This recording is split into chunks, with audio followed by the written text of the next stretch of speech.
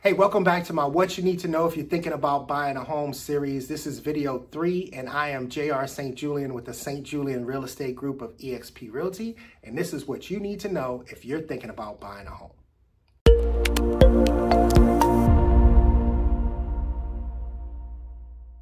If you didn't watch my last 2 videos, I recommend you go check them out. Just a quick recap on what we talked about prior to this video.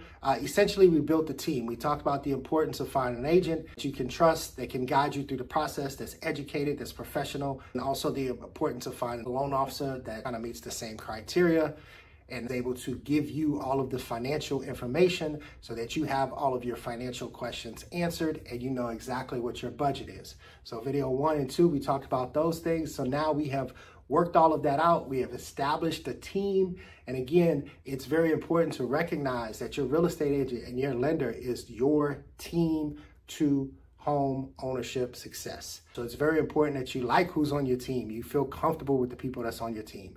And now as a team, we have the information that we need. We're gonna go back to the drawing board. In our initial agent-client consultation meeting, we talked about our wants, desires, needs, locations, etc.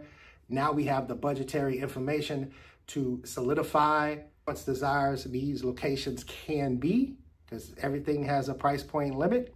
Now we start going out and look at those homes together.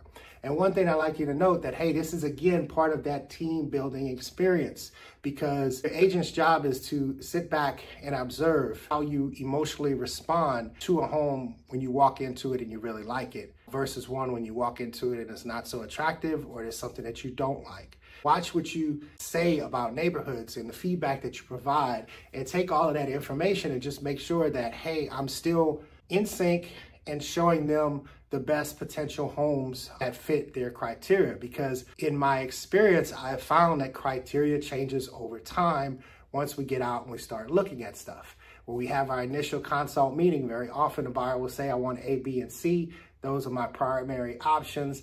I like D, and I really don't care about E. And we go starting to look at homes, and they quickly realize A and B is very important. They don't care about C. D is extremely important, and they really like E.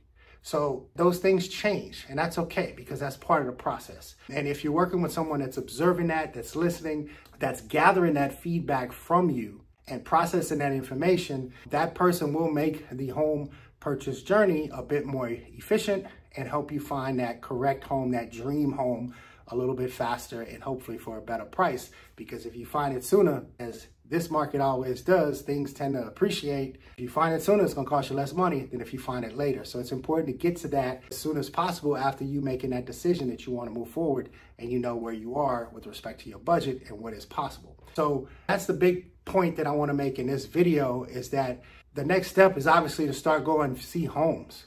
But it's not just about seeing the homes. It's about your agent observing how you respond and making the necessary adjustments and changes to get you into the right homes to help you find that dream home more quickly, more efficiently. So that's video 3 in my series, What You Need to Know. Hope you enjoyed it. Like I said, if you haven't watched 1 or 2, go check it out. But again, my name is Jr. St. Julien with the St. Julien Real Estate Group of eXp Realty.